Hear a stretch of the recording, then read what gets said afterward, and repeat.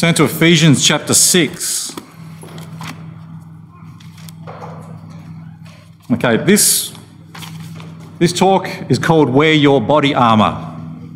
Wear Your Body Armour. Now, before we get into the scriptures, the boys are just going to be setting a video up. I just want to show you a quick 2-odd-minute video. I'll give you a bit of background to it and hopefully they can get the volume up. It's a podcast by a guy called Jocko Willink, and he's talking with his friend. And these guys are ex-Navy SEALs from the US military, so top Special Forces soldiers. And they run this podcast, and they talk about all sorts of stuff, everything from military stuff to fitness to life issues. But they get people writing in and asking questions. And in this particular clip, they get asked, how often did guys get shot in the body armour? Because they served in Ramadi during 2006 in Iraq. So they saw quite a lot of heavy fighting, these guys. And so they answer the question. So the first part of the question is just a general sort of overview of what happens or how many times. And then the second part, they actually sort of hone into the, I guess, the body armour aspect, which is what I want to have a look at, because the Lord talks about this long before these guys actually came on the scene. And I'll sort of draw some conclusions. If the guys are ready, and hopefully get the volume up. Yep, go. Powerful guys take shots in the body all the time. This happens, and when we were in that urban combat, in all sustained combat, day after day after day, both for us in Charlton and in our sisters in Delta, it was operating on the other side of the city. It was happening. We had guys, on patrol with Yangebup, and Yangebup's out is a water line on the back, water line backs up in the hose too. You can drink water on the move. Guys don't know water's back, but realize later around the group. I mean, you're talking inches away from the back. We had some multiple guys shot in plates, front plate, back plate, and wherever guys, we're talking about a big gunfight, man, it takes almost a foot, so I punched in the face and kind of falls back down with the roof and kind of gets up, whatever was happening, takes off his own looks and kind of realizes he's shot in his night vision round, which meant that round came in directly at his face. It is night vision round, ricocheted up, and it hit just millimeters lower in the taking out. So that happened all the time, and I'm sure Don, you remember this many times. We pull come back from park our homes, I'm walking, go out to check the job, let them know what happened out there, what's going on, what's happening. Now, other options we look for is walking in his office, and first thing I would Jim would say was, God was wrong, man. God was wrong, man. He's looking out for us. I don't know how we made it out of that. This was so many close calls, and it was just constantly all the time. Where your body, where your number. Yeah, we always said that's hard, and you talked about this in the podcast before, but my first appointment, we had guys that would wear your body that was like 6 inches by 6 inches, tiny body armor. Nobody, and in the body, getting those kind of gunfights, everyone's like, some guys are going to cut their helmets and half show. Some of your guys really have a full, they look like almost a cross, protect cross right in the collars and arm sleeves and sides out where they were coming good on because they were so yeah, Joey Nick was up there, we had a conversation about why everybody did not expect to be in a certain spot, they weren't there and probably so it's 2 years ago. I wish I would have. So, very all the time. Okay, so just to summarise, if you didn't pick all that up, hope you heard it. So just got a couple of points just from there, just to summarise. So to answer the question, he was saying, the other guy, Leif, was saying, guys were getting shot at all the time and getting hit all the time, okay? And guys were not realising when they were first deployed the importance of their body armour. And despite all their training, their instructors would have told them, okay? And it's almost a question of, well, why do I need this? It's too heavy. It's too bulky. In that sense, they didn't understand. Some of them, as he mentioned, that they even wanted to cut back their helmets, wore tiny little plates. Don't need this. Until they got into gun battles. Everything changed after that. Until death came calling, within inches. And then at the end there, they're going, can I have some more?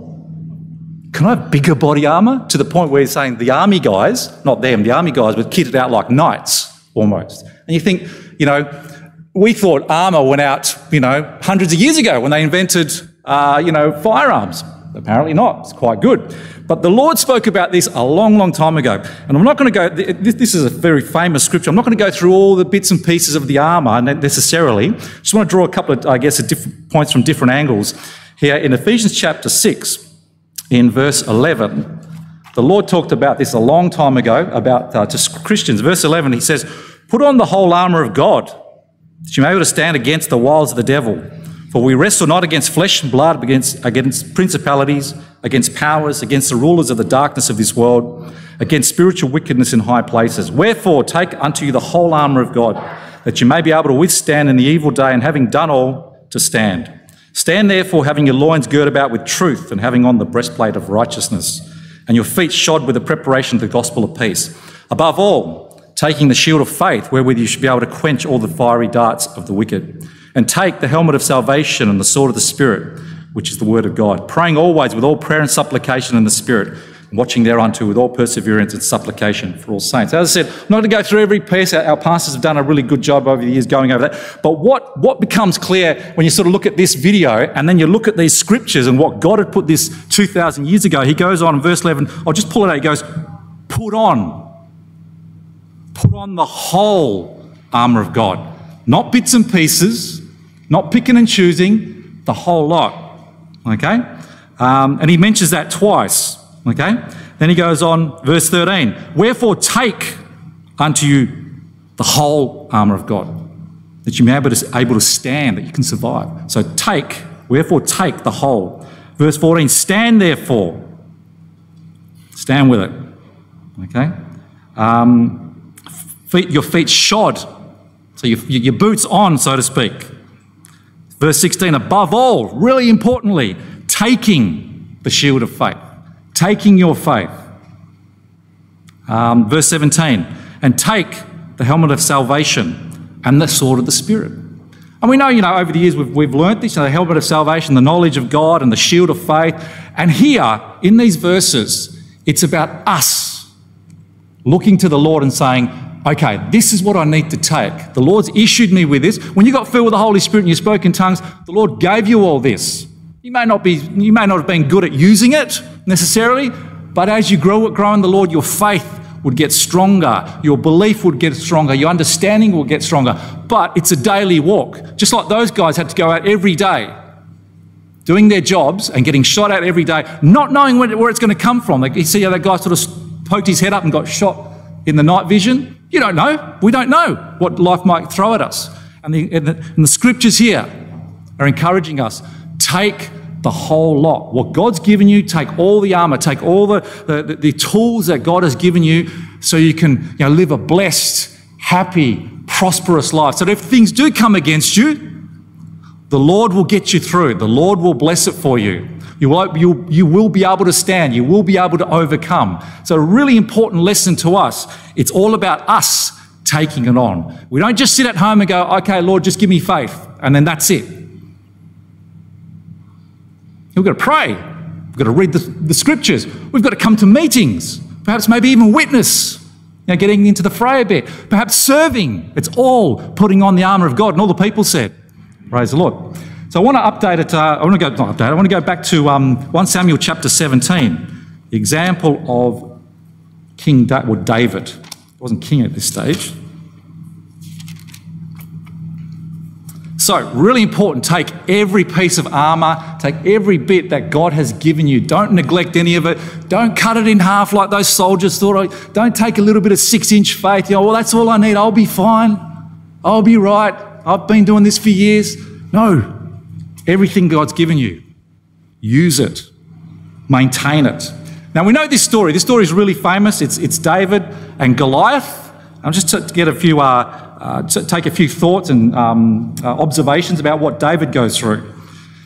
Verse 1, now the Philistines gathered together their armies to battle, and were gathered together at Shokoth, which belongs to Judah, and pitched between Shokoh and Azekah in Ephraim. And Saul, so he was king at the time, and the men of Israel were gathered together and pitched by the valley of Elah and set the battle in array against the Philistines. So they're fighting this other nation. Verse 3, and the Philistines stood on a mountain on one side, and Israel stood on a mountain on the other side, and there was a valley between them. And when they had a champion out of the camp of the Philistines named Goliath of Gath, whose height was 6 cubits and a span. And he had a helmet of brass upon his head, and he was armed with a coat of mail. And the weight of the coat was 5,000 shekels of brass, and he had greaves of brass upon his legs, and a target of brass between his shoulders. Keep going. And the staff of his spear was like a weaver's beam, and his spear's head weighed 600 shekels of iron, and one bearing a shield went before him. And he stood and cried unto the armies of Israel and said unto them, why are you come out to set your battle in array? Am not I a Philistine, and you servants to Saul? Choose you a man for you, and let him come down to me. If you be able to fight with me and kill me, then we will be your servants. But if I prevail against him and kill him, then shall you be our servants and serve us. So we see this situation where the armies of God, the people of God, are fighting these people. They come against this trial. And then from this trial springs an even bigger one, a guy called Goliath, much bigger than Pedro. And he's got armour on all over. And that's how your trials and tribulations can be. That's how they can seem. Without a doubt. Nobody wants to, denigrate or look down on, anybody's trials and tribulations, whatever they may be. That's how they can be. Huge, imposing. This one was well trained as well. The scriptures do say that. And then what we'll do is we'll pick it up, just for the sake of time. We don't have a lot of time. We know about the young boy, cheeky young Dave, comes to the battle to find out what's going on. He was actually sent there by his dad. And in verse 20, and David rose up early in the morning and left the sheep with the keeper and took and went as Jesse had commanded him. And he came to the trench as the host was going forth to fight and shouted for the battle. For Israel and the Philistines had put the battle in array, army against army. And David left his carriage in the hand of the keeper of the carriage and ran into the army and came and saluted his brethren. So his brothers were there as well. And as he talked with them, behold, there came up the champion of the Philistine of Gath, Goliath by name, out of the armies of the Philistines, and spoke according to the same words, and David heard them. So David heard this mocking that was happening. And all the men of Israel, when they saw the man, fled from him and were sore afraid. So there wasn't a lot of faith being exercised here. There wasn't a lot of shield of faith being used here. Verse 25. The men of Israel said, have you seen this man that has come up? Surely to defy Israel as he come up. And it shall be that the man who kills him, the king, will enrich him with great riches and will give him his daughter and make his father's house free in Israel. And David spoke to the men that stood by him, saying, what shall be done to the man that kills the Philistines and takes away the reproach from Israel? For who is this uncircumcised Philistine that he should defy the armies of the living God? And the people answered him after his manner, saying, so shall it be done to the man that kills him. And Eliab, his eldest brother, so his old brother comes along, heard when he spoke unto the men, and Eliab's anger was kindled against David, and he said, why comest thou down hither? And with whom hast thou left those few sheep in the wilderness? I know your pride and the haughtiness of thy heart, for thou art come down that thou mightest set the battle. And David said, whatever have I now done? Is there not a cause? And he turned from him toward another and spoke after the same manner, and the people answered him again after the same manner. So he's being hassled by his older brother. What are you doing here? This is dangerous. Don't be stupid. Don't be silly, sort of thing. And he's getting hassled, but we see the story turns, and we know the story. Verse 31. When the words were heard which David spoke, they rehearsed them before Saul, and he sent for him. So we see here a difference of attitude. David is going, well, what's going to happen here? Let's take the fight to this trial. Let's overcome this trial. Who is this guy? What is this? And the rest of them are going, oh, well, there's this, that, and his brother's having a go at him. Then the king hears about David's attitude. Verse 32, and David said to Saul, let no man's heart fail because of him. Thy servant will go and fight with this Philistine. I'll do it. Teenager, I think he was. I'm not sure how old he was. Verse 33, and Saul said to David, thou art not able to go against this Philistine to fight with him, for thou art but a youth, and he a man of war from his youth. So there's that situation where you can't do this, you can't overcome this situation. And the king is right here. You know, you've got a well-trained guy versus just, you know, a guy that keeps the sheep, sort of thing. But we'll discover there's more to it. Verse 34, and David said unto Saul, thy servant kept his father's sheep, and there came a lion and a bear, and took a lamb out of the flock. And I went after him and smote him and delivered it out of his mouth. And when he rose against me, I caught him by his beard and smote him and slew him. Thy servant slew both the lion and the bear, and this uncircumcised Philistine shall be as one of them, seeing he has defiled the armies of the living God. David said, moreover, the Lord has delivered me out of the paw of the lion and out of the paw of the bear. He will deliver me out of the hand of the Philistine. And Saul said unto David, go, and the Lord be with thee. Verse 38. And Saul armed David with his armour, and he put on a helmet of brass upon his head. Also he armed him with a coat of mail. Great, all right, great move, you know, quite logical, makes sense. Verse 39. And David girded his sword upon his armour, and he essayed to go. He tried to go, for he had not proved it. And David said unto Saul, I cannot go with these, for I have not proved them. And David put them off. Hang on a minute. We've just been talking about putting on the whole armour of God. And what's David doing? He's leaving armour behind. Is that dumb? In the natural, you kind of think, yeah, you're a bit stupid, David. But he'd not proved this armour. This armour didn't belong to him. Wasn't his. He hadn't trained with it. He didn't know. It was foreign to him. What was his armour? He'd already told us what his armour, he'd already told the king what his armour was. It's between the story that he tells Saul from verse 34 to verse 37 about how the Lord protected him. That was his armour. He'd had faith in the Lord God. He had belief in the Lord God. He had trust in the Lord God. They were his armour, and he'd gone through these trials where he'd fought a lion and a bear to protect his family's assets and wealth, and the Lord had delivered them through it. He had this testimony. That was his armour. And he knew without a shadow of doubt, the Lord is going to take care of me. That was his armour, not these bits of metal and stuff that they were trying to hang on him and trying to get the natural solutions. And there's nothing wrong with natural solutions. You know, sometimes we have to go to the doctor. Sometimes you have to do that. You know, you've got to go to your accountant. You've got to, you know, fix your car. You've got to do those things. You can't just sit on your backside and do nothing sometimes. You've got to do something. But go with faith in the Lord. Put it before the Lord first, because that's what David was saying here. That's how he was leading. That was his strategy. He wasn't trying to figure out all the details and ins and outs. I've got my faith. I know what the Lord has done before. I've heard the testimonies here. Sundays, Fridays, Wednesdays at the house. We've all heard them. And he's taking with him that armour that he knows works. It's the same with us. We spoke in tongues. It works. We've seen people healed. We've been healed. It works. And all the people said, that's what the Lord wants us to take. It's simple as that. And we know the story. I won't go through the rest of the story. We know David wins there. Let's go to 1 Samuel 31 and see what happens a few years later to his boss, King Saul. And this is a really tragic end to somebody who was given everything by the Lord, if you like. Was given armour, was given blessing, was given right and privilege to the people, with the people of God and the promises of God. And he squandered it. And that can happen to us if we don't take on the whole armour of God. We can get worn down. We can get taken out. We can get, confused, frustrated, and our salvation can get lost. This is sort of an ultimate example of it, but I'm just sort of a little bit of an analogy here. 1 Samuel chapter 31, Saul had been fighting the Philistines. And in verse 6, so Saul died. He was killed in the battle. And his 3 sons, so even his sons paid the price for his disobedience. If you know anything about Saul, he was disobedient. He went against the Lord. And he squandered his blessing. And his 3 sons and his armour bearer and all his men the same day together. And when the men of Israel that were on the other side of the valley and they that were on the saw that the men of Israel fled, and that Saul and his sons were dead, they forsook the cities and fled, and the Philistines came and dwelt in them. And it came to pass on the morrow when the Philistines came to strip the slain, they found Saul and his 3 sons fallen in Gilboa. So the enemy, the Philistines, the pagans come and they find his body.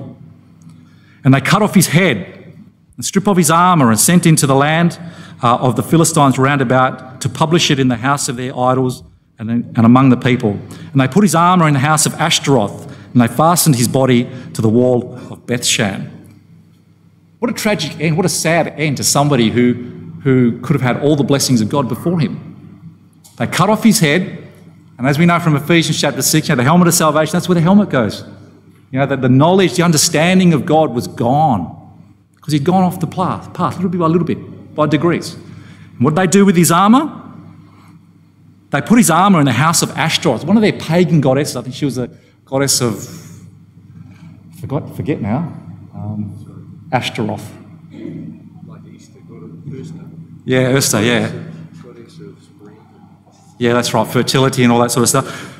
But pagan goddess, that's where his armour, that's where his spiritual armour, if you like, ended up. That's what happens to spirit-filled people when they lose their focus, when they go off the track. The armour of God gets fastened and becomes useless in some other, non-Christian area. In this case, it was pagan. And it was in a place called Bethshan, and apparently some Bible scholars talk about how this is an area where originally the Israelites were supposed to have kicked all the Philistines or the pagans out, and they didn't. And so these people, there's always this little thing, this little group niggling the Israelites here. They never really got rid of the bad stuff in their life, or they never really dealt with the issues in their life. And it came back to bite them. And that's the ultimate end. That's a bit of a tragic end. And I don't want to end it there. That's quite sad. Let's go up to Psalm chapter 18. That's kind of just like the ultimate. We've got to understand this. So this is where our spiritual armour could end up. And we don't want that. And that's where a lot of spirit-filled churches end up. Their armour, their spiritual armour in their head, their knowledge of salvation is cut off and fastened to some worldly pagan, ideas or ways of life. But we see here, years later, Psalm 18, David's testimony of what he learnt through his faith, through putting on the thoughts and the faith of God, putting on the armour every day, going out there, despite all his ups and downs. He was not perfect, we know. He made his mistakes. Psalm 18 is pretty much his testimony, all these psalms that he wrote. Verse 1, I'll love thee, O Lord, my strength. Now, he was a man of war. He knew how to fight. You can read some Old Testament scriptures there about when one of his sons came against him, and one of the advisors said, be careful, your dad knows how to go out into the wilderness and live in the wilderness and fight out of the wilderness. He knows that. So that was David's natural skill. But David is saying here, God, you are my strength. That's where he drew his strength from the Lord. Verse 2, the Lord is my rock. Now, I'm going to stand on that rock, and the Lord is not going to move. It's not going to shift under me. I'm not going to lose my balance. You're not going to lose your spiritual balance when you're standing on the Lord. And my fortress.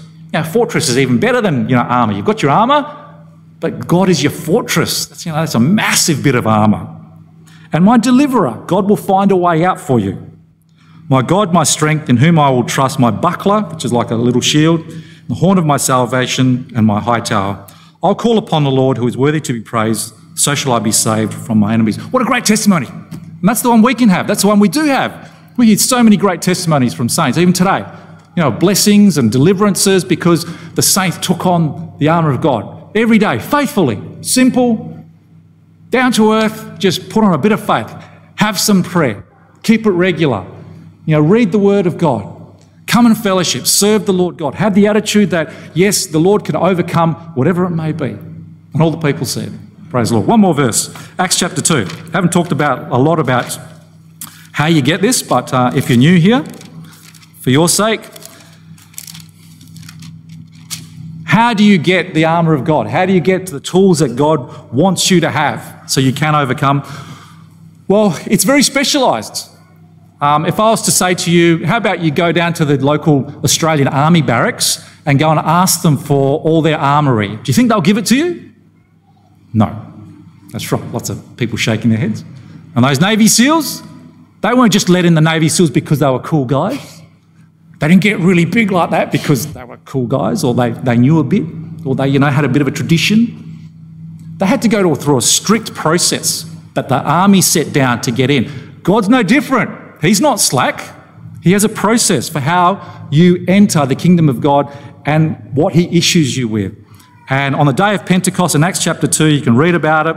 And the Holy Spirit first came, verse 1. And the day of Pentecost was fully come. They were all with one accord in one place.